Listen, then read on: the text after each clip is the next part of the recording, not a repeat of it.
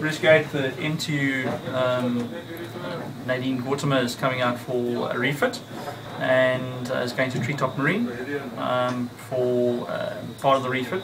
And the refit includes new engines, putting in Volvo D6 330 horsepower units, total rewire of the vessel using all its existing electronic equipment, and a total respray of the vessel as well.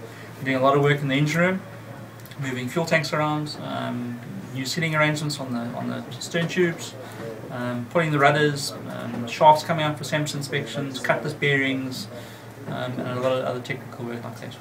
It'll take 4.5 months if everything goes according to plan. There's no doubt that the crew at Hout Bay are very excited at receiving the new revamped Rescue 8 in a couple of months' time. There's certainly a lot of excitement with the new Rescue 8 when it arrives in Hout Bay.